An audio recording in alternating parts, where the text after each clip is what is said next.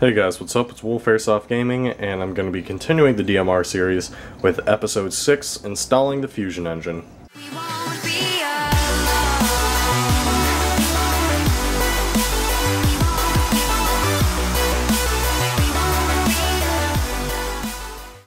So this episode isn't going to be too long, and that's because there's not too much to it. I'm just here to share my experiences with the problems that I had installing mine and how I got around those, and the modification I've done to the Fusion engine itself. So, to start off, I started with a basic, new 2016 Fusion engine, literally made in the month of May 2016. That includes the red low-flow pop-up valve already installed from the manufacturer, as well as the red nozzle. This is for maximum air efficiency. This one, the pop-up valve, because of the size, it's decreased there at the hole, will give you a lot more shots because it uses less air. And to counteract that, use a wide-bore nozzle to get more of that air out. So overall, less PSI, more air efficiency stock from the factory. So it's pretty cool they've included those. I went ahead and installed an amped purple nozzle there, which is the equivalent to a red plus without the problem, so it's even wider than this. I think it's up to, with 120 PSI, it's something like close to 600. I don't think it's exactly 600, but around 600 FPS. And the amped low flow pop-up valve that's purple, which is the exact same size as this. I wasn't expecting them to put that in there because they ran short on red poppets, but that's a completely different story. So I already had it, decided to install it in there. So that one is going to be sold in one of the Fusion engines that I'm listing. And I do have a lightning banjo on the way, one or two for the Fusion engine itself, but unfortunately they were out of stock, so I've got one shipping to me now from Airsoft Junkies. They were the only place that had it in stock, so see how they do with shipping, because I've never ordered anything from them. And the last modification I did is the speed trigger right here. So we've got safe, where obviously you can't pull the trigger. I'll talk more about that. That was a huge pain to be able to get to do. And so the trigger pull is... See my thumb moving? Me neither. So it's really short, which is great for accurate follow-up shots and initial shots, especially with using this as a DMR. That, and it's just plain cool, and it looks really cool too. So these come in multiple colors. My original plan, I have one in silver, but I decided the black looked better, so I went with black instead. No big deal. So installing the Fusion in itself is pretty straightforward. This video isn't going to be too intuitive, but I am going to talk about a few things about the Fusion engine that I had to compromise with or adjust in order for it to fit in this GMP body. Alright, so right here we've got a version 2 generation 3 Fusion engine from Polarstar.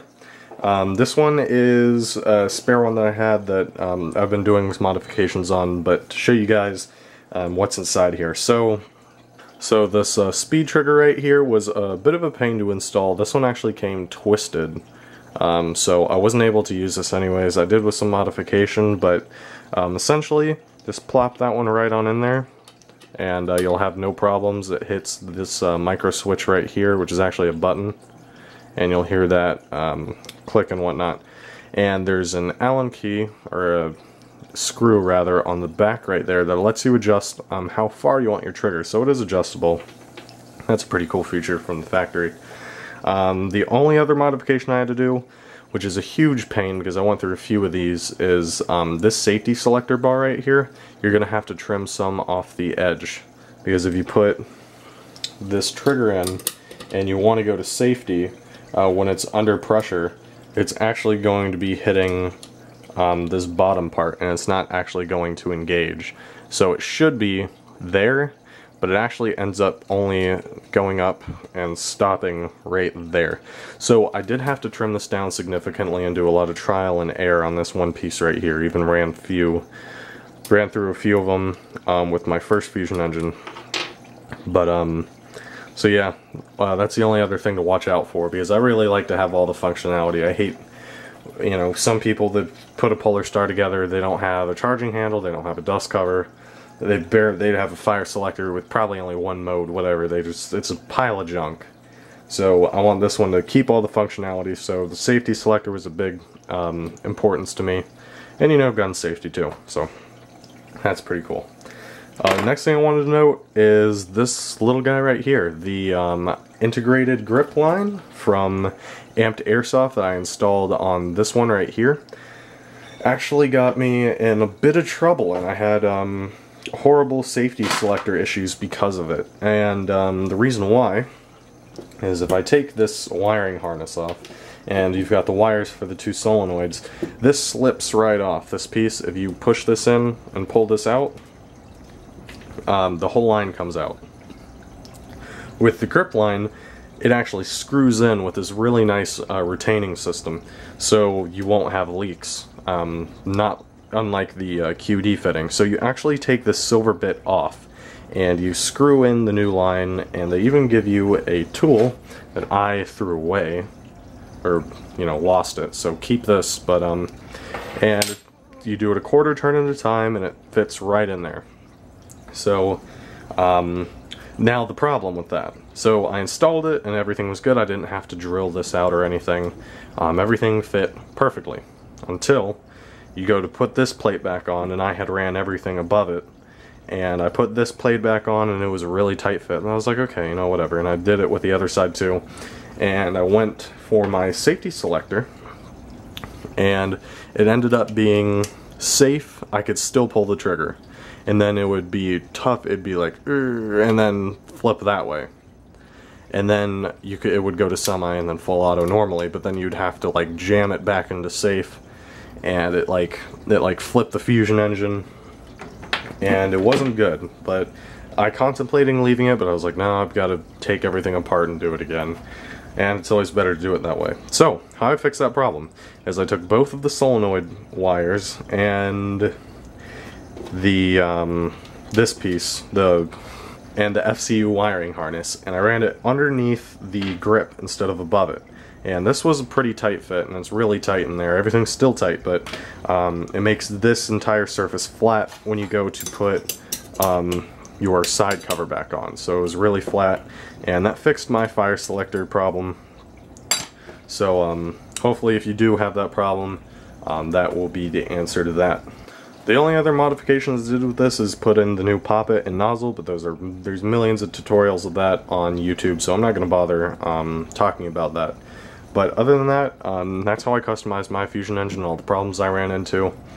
And I got it set in this body, this sexy body right here. Really nice. We got nothing, not even budge on safe. Nice short trigger pull, and auto works as well. It's always nice to test these solenoids to, you know, with all your fire modes without air connected, just through the FCU when plugged into a battery, to test all those fire modes. So that about wraps it up for installing the fusion engine into the GMP body. Overall, it wasn't that bad. It had a few challenges, but I was able to overcome them, and a few more that I still need to do, like the plate at the bottom of this grip, but that's the only thing. So hope you guys enjoyed the video. If you have any questions, because I know this is really, this can be like the hardest challenge for people, especially switching to HPA or trying to install their own engine. This is like the most difficult to do. So if you do have any questions, please leave them down below. I know I had a lot, and I'd like someone to answer them, so I'll answer your questions. Hope you enjoyed the video, and I'll see you in the next one.